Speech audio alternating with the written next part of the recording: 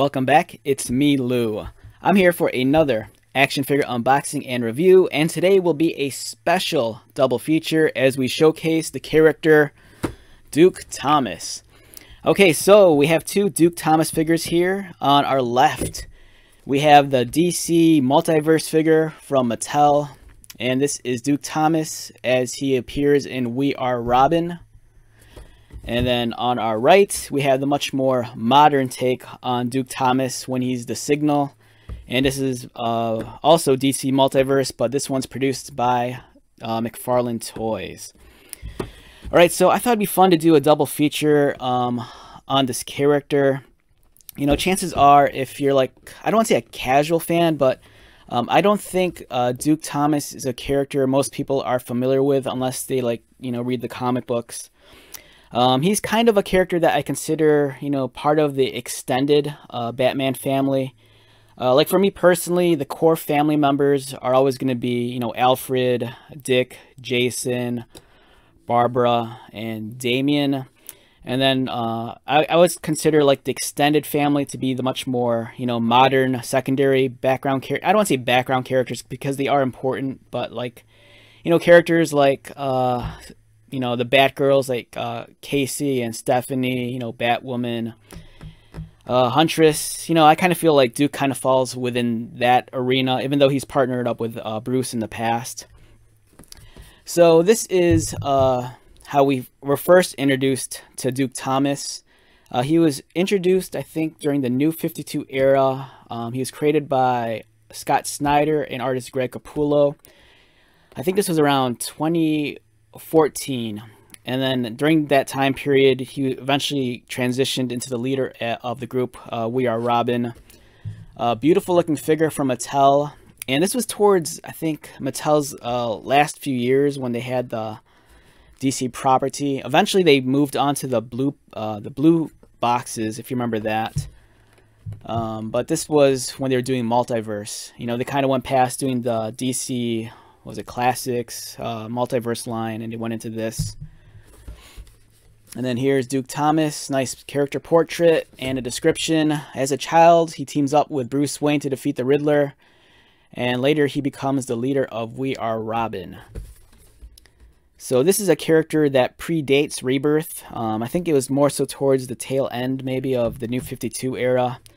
Other figures in this wave included, I think this was the Dick Grayson Batman. We have the Reaper, Duke Thomas as We Are Robin, Batwing, the Atom from the CW verse, and then we have the Build-A-Figure, which is the Jim Gordon Super Heavy armor.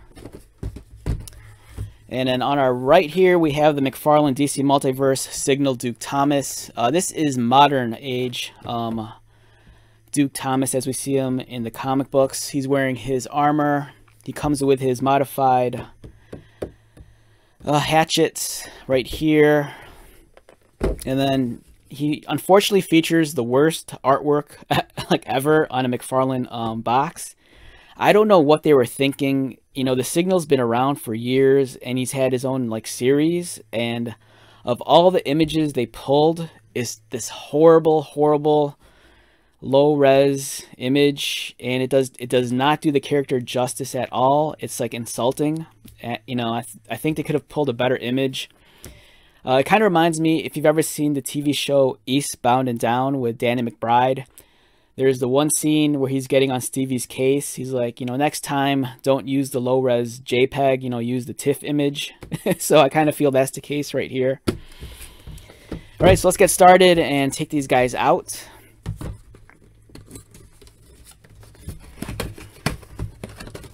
So these are completely two different styles of action figures produced by two different companies. But since they portray, you know, the similar character, but at different stages in his life, I thought it'd be fun just to do a double feature on this.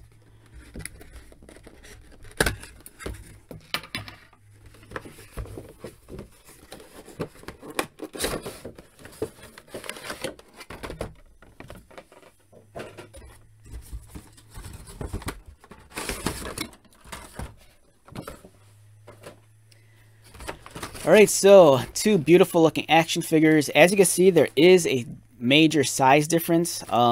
the Mattel figures were kind of like within the 6-inch realm scale, whereas the McFarlane stuff is kind of roughly 1/10, 7-inch scale action figures. The Mattel one comes with the extra portrait, the nunchucks, I think that's like maybe a smoke grenade. And the McFarlane one comes with the trading card, the display base, and then his 2 pickaxes, hatchets, screamer sticks, whatever you want to call them.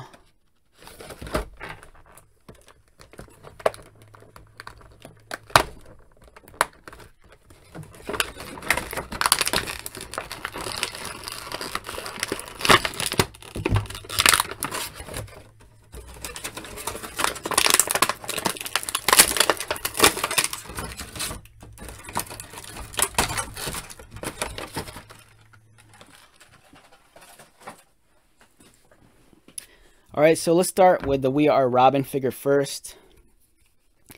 Alright, so here's Duke Thomas, leader of We Are Robin.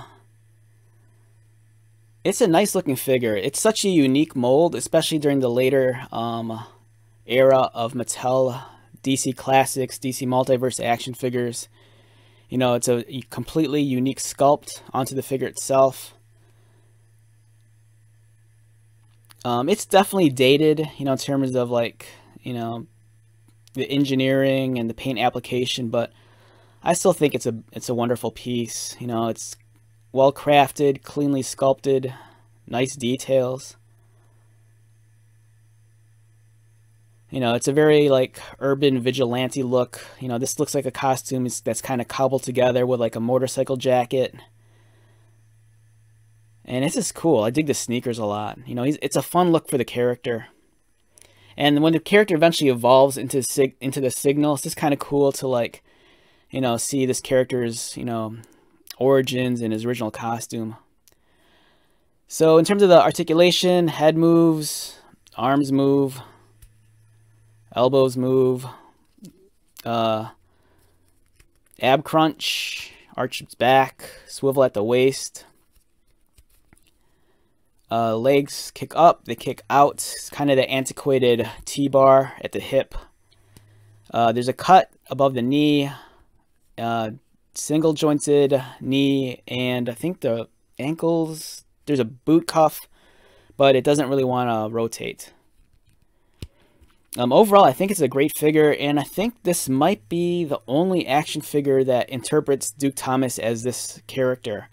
I don't know if DC Collectibles / DC Direct ever did their take on Duke Thomas in this costume. I might be wrong though. But I think it's a great figure to have, just because of the history of the character, and it's kind of cool that, you know, he eventually graduates into the Signal, which we have right here. I'm going to say it right now. Immediately when I took this figure out of the tray, my first thought was, even if you're unfamiliar with this character, I think the figure is well worth the purchase. It's a really beautiful figure. The yellow is very striking, very clean. That's the first thing that came to my mind. It's so well done. The presentation's amazing. This is like one of those cases where they take something that's in 2D form and, you know, they make such, I don't want to say an improvement, but there's such a different feel for the character when it's in this physical form. You know, there's some embellishments to make the costume look like hyper detailed. You know, the paneling and the vent lines, it looks fantastic. This is really a wonderful piece. It'd be nice if they gave us a gold label version in the future with the alternate head and maybe different accessories. But I'm not sure if that'll ever happen. But for what it's worth, this figure it's a real standout. Very photogenic, great shade of yellow. I love the kind of like off gray for the emblem. The mask looks fantastic. Really beautiful figure. Really well done. The articulation, again, you know, much like other McFarlane figures. You know, it has the ball-socketed butterfly joint, which is kind of cleanly hidden underneath all the body armor. But at the same time, I don't think it allows for that much extra range of motion.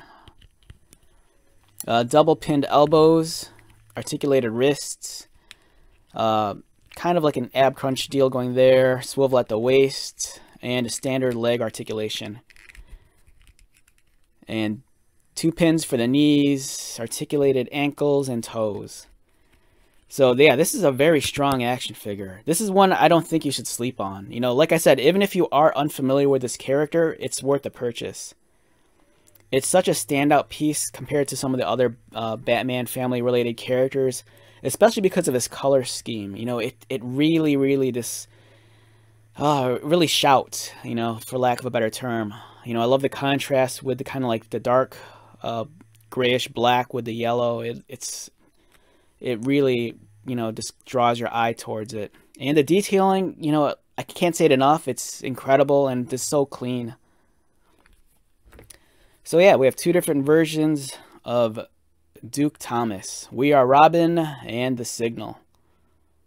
Both well worth the purchase. And I think, you know, it'll be a highlight for any Batman collection. You know, great character.